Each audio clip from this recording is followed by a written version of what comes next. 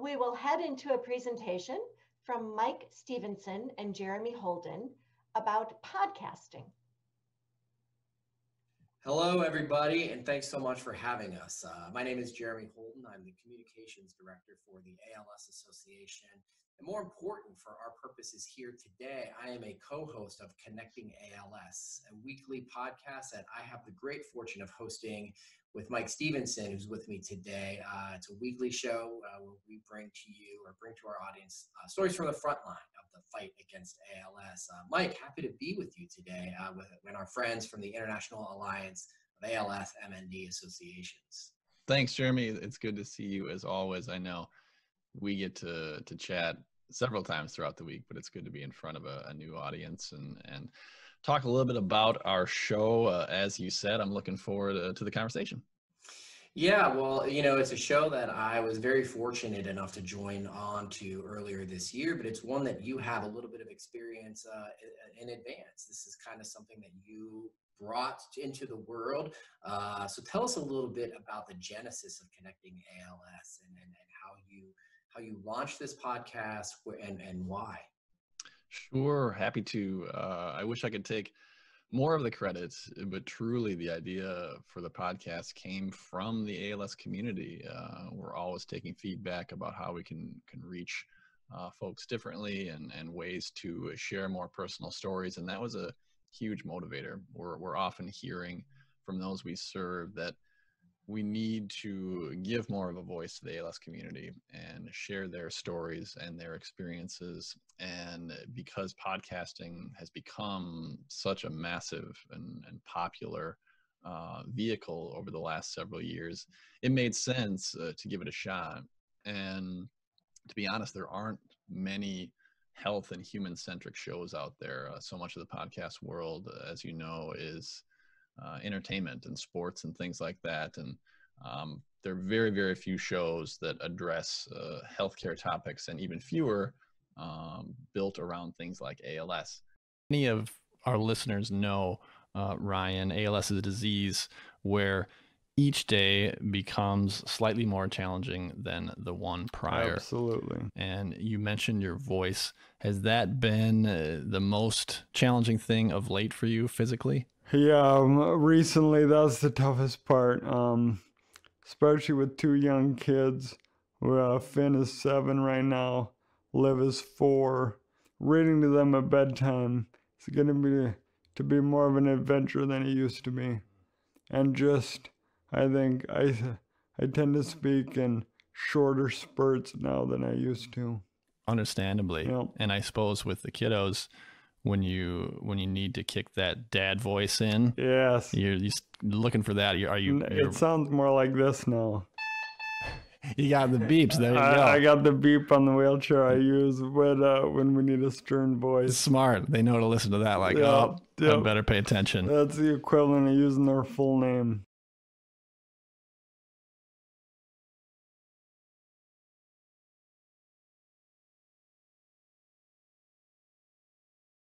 Mike, you talked about the emergence and the growth of podcasting. Estimated last year, 88 million people in the United States listened to at least one podcast. That number is expected to almost double by the end of 2023. A recent survey showed that about 40% of people between the ages of 24 and 40 had listened to at least one podcast in the past month. So podcasting isn't going anywhere. So I think it was about figuring out a way to start playing in that field, to start telling these critically important stories in a platform where we know people are listening and engaging. And you talked about finding experts, about telling those stories of people living with ALS, their caregivers, but going to researchers. One of the things, Mike, that you and I talk about regularly is that we're not neurologists, we're not clinical researchers, we're not clinicians working on the front lines at a care center. We're not lawmakers, but we can go to them and give them an opportunity to tell their stories to our audience. We first got funding in the DoD approps back in 2007, and it was a $5 million appropriation. And boy, I can remember when we first got that in, it was big time because we had our foot in the door. We had folks within the Department of Defense who were keyed in on what needed to be done when it came to finding cures and therapies, and again that nexus to our veterans. And so you think about where we were in '07, now to be looking at a funding level of $40 million, pretty significant given that we doubled it from last year's approps funding of $20 million.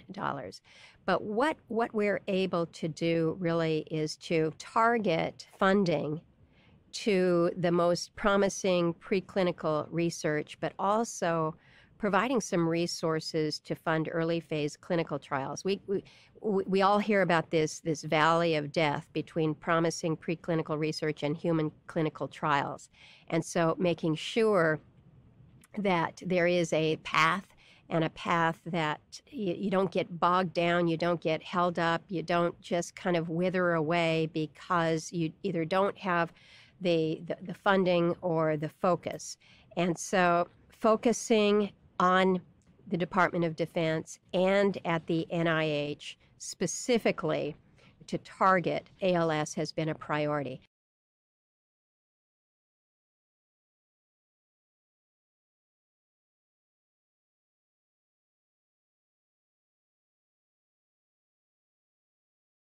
It's also had an impact, the pandemic has, on how people listen to podcasts.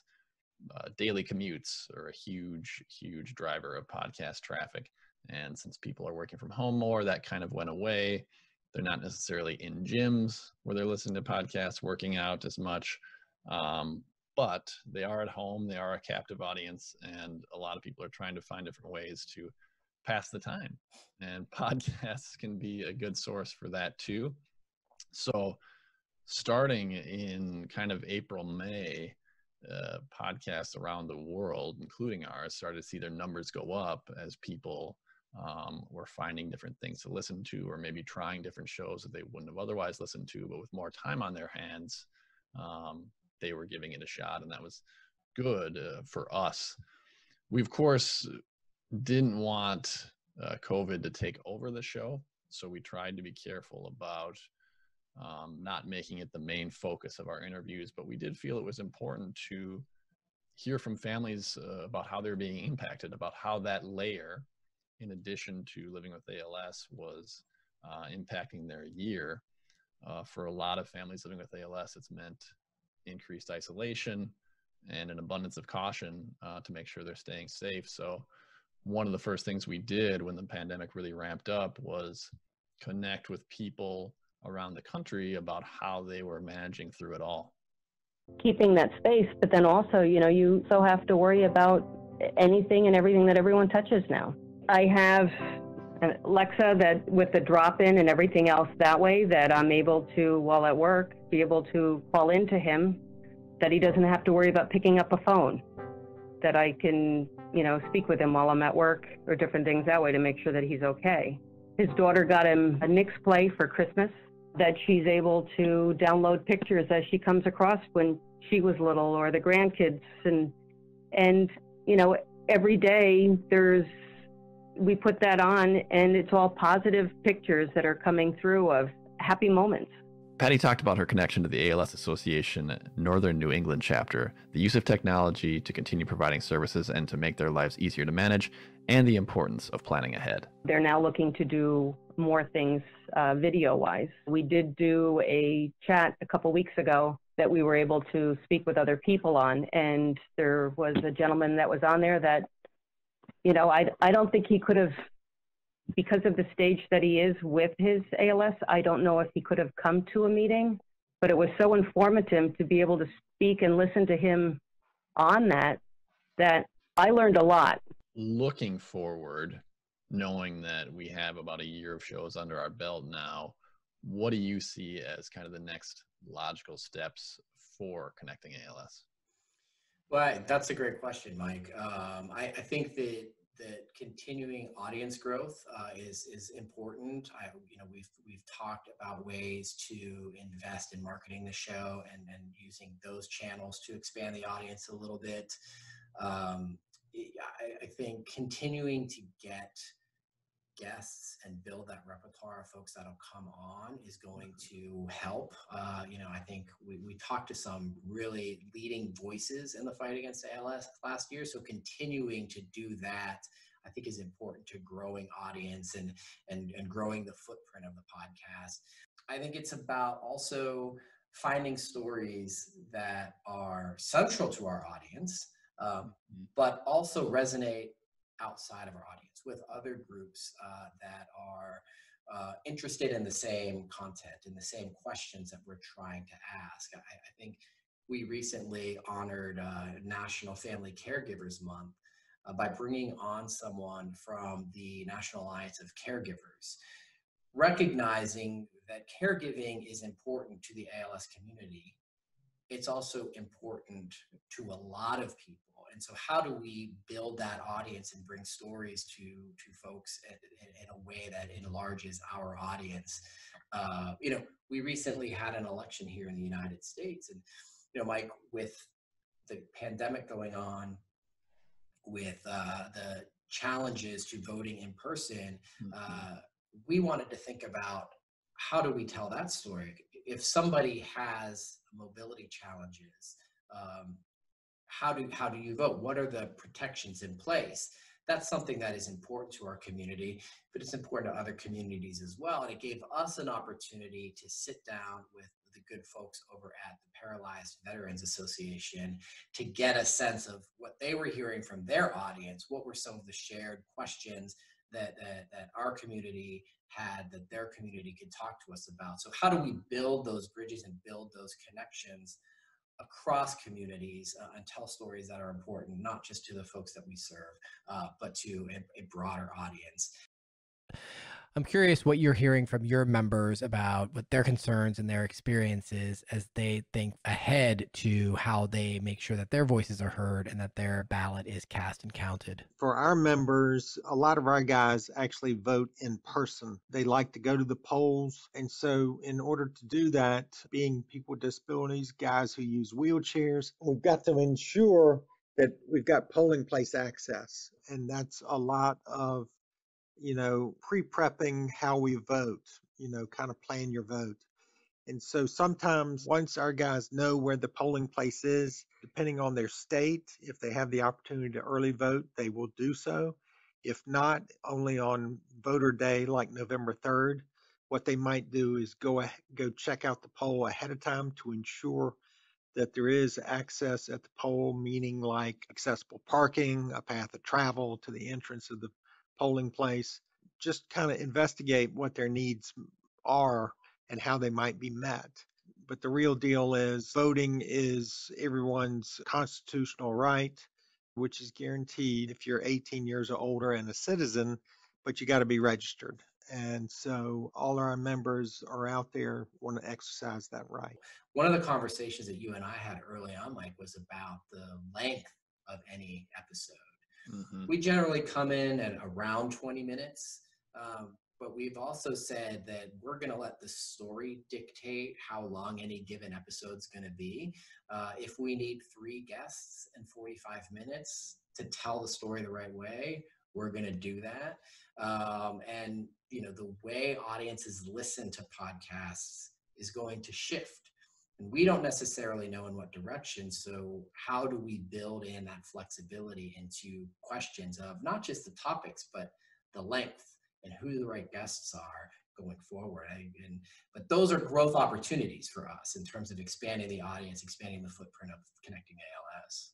Yeah, we've been so fortunate to have a number of really amazing guests, and I know that we've name dropped several of them during this presentation, but really we're lucky to have access to these folks and that they're willing to come on to the show. And that's something that I think kind of permeates throughout the ALS community and the scientific community in ALS because, and we talk about it on the show, collaboration is so key. And because ALS is those impacted by ALS are a smaller subset of the population, we need to do everything we can to amplify those voices and boost that signal. And our guests recognize that, I think, and it's the reason they've been willing to come on the show and help us raise awareness and help us get the information out, because they know that we all need to work together and we all have the same end goal in mind.